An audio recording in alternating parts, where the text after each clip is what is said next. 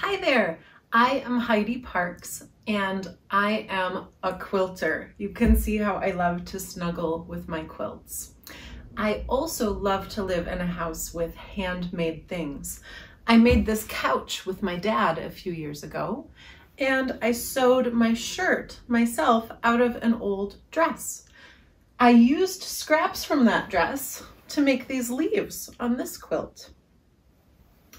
I love to sew, and there are a lot of ways that you can use a quilt. For example, this is a small quilt that I made of a map of Milwaukee along Lake Michigan. The art museum, the Milwaukee Art Museum, would be right down here on the map. When you're making a quilt, there are several steps. The first step is making a quilt top. This is a quilt top. It's just one piece of fabric that I've sewn multiple pieces of fabric together to make, so it's very thin. The next step is that I layer a quilt. So this quilt has my quilt top on the front. Underneath it is a layer of cotton batting. It's very fluffy. And on the back is a thin piece of fabric that goes across the whole back. You can piece multiple pieces of fabric together to do this too. And then the last step is having a finished quilt, like this one. Here I've sewn the quilt top, the batting, and the backing fabric together. This one has a sleeve on the back so that it can hang on the wall, and I've signed my name with embroidery at the bottom. Let's take a closer look at how we put the layers of a quilt together. Today we're going to make a little quilt. To do that, I have a piece of an old skirt, another piece of this green dress that made my shirt that I'm wearing, and some fabric that I previously did some applique on. This is a whip stitch and this is a running stitch. I have some thread. This is pearl cotton, size 8, sewing needles, a scissors, and some thimbles. These are very important for protecting my hands. I'll keep a pushing thimble and a pulling thimble on my fingers. So I am going to begin by creating a design on my batting that I think will make a good quilt. And you can see this is nice and small. This is a small quilt that my friend Zach made for me. And I love the way that it fits in my pocket, or could be used to hang on the wall or even as an ornament. I'll lay out my fabric on my batting and find a design that I like. I like using the original seams, so here we can keep some of that pattern. Now flip it over and cut along the edge of the batting.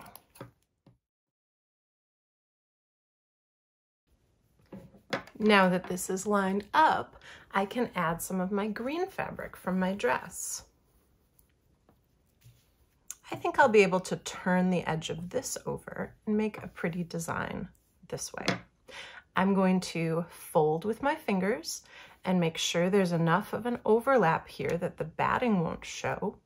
And then I can use a straight pin to hold this in place. I'll fold it over here as well and create a nice corner using my pin.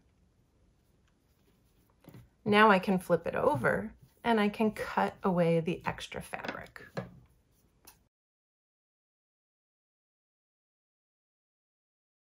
I'm going to use some of this red thread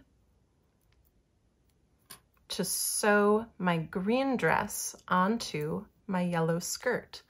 I'll use a quilter's knot to wrap 3 times towards the tip of the needle, pinch, and pull through. We can also do a technique that's called quilt as you go. So I'm going to put the back of my fabric on my batting, just arranging it to look pretty, making sure I have an extra border around the edge. We'll use that later. And I can hold the fabric in place with the backing with probably just 2 safety pins. I think will be enough to do the job well. So now with my thread, I'll do a running stitch along the seam, sewing through. I like to create a lot of the movement here by moving my non-dominant hand. So I'm right-handed and I'm holding the needle with my right hand. And you can see that I'm moving my left hand a lot. Once I've pulled the thread through, I can give it a tug so that it doesn't get gathered, but instead it will lay flat. And I'm just moving up and down, and this rubber gripper is helping me to pull the thread through. I really care a lot about protecting my hands and my fingers when I'm sewing. When I get to a corner, sometimes I like to do a whip stitch. I've come out the top of the applique, and now I'm going to go in from the back and up again. So this stitch is whipping around the edge, which makes it extra secure at the corner, which can sometimes be a little bit fragile. I'll do one last whip stitch, and then I'll continue with the running stitch to the edge.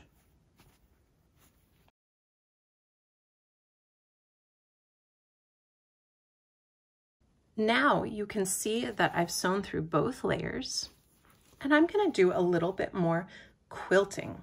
This quilting will just connect the front and the back of the quilt more securely.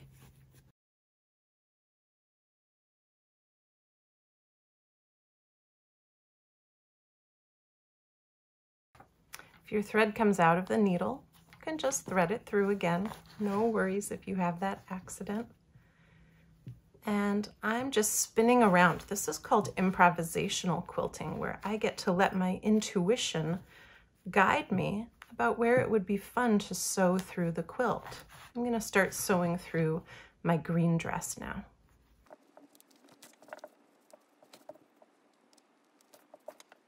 Now that everything is nicely quilted, and I've gone through all those layers, I'm going to tie a quilter's knot.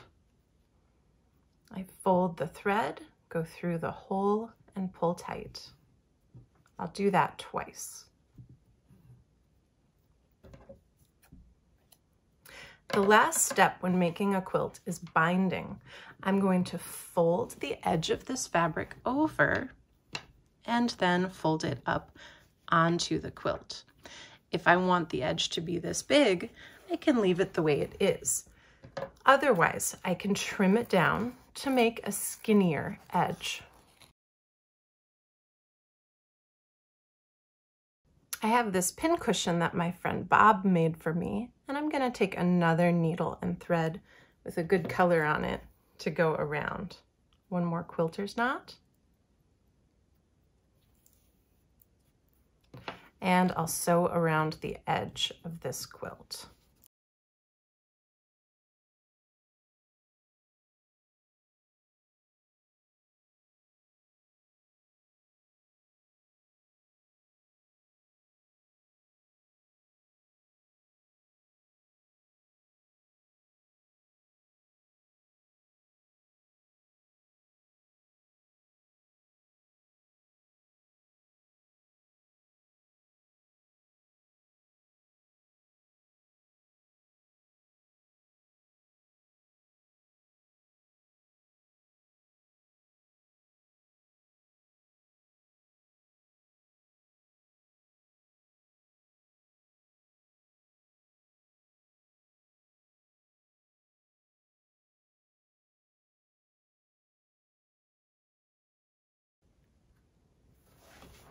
If I get to an area that's a little bit tricky, maybe like the corner, I can use my whip stitch some more to hold things in place really well. And then when I get to the end of the quilt, I would just tie another tailor's knot. It can be pretty to leave the knots so that you can see them too. Or you can tuck in, tie your knot, and then pop it through to the back.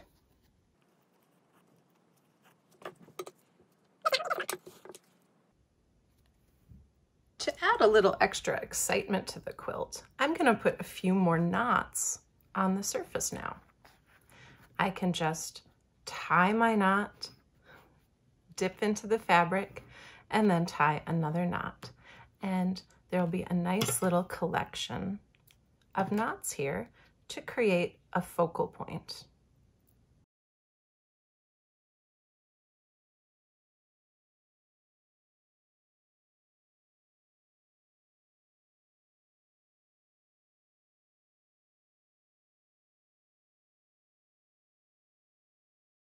And here is my finished quilt.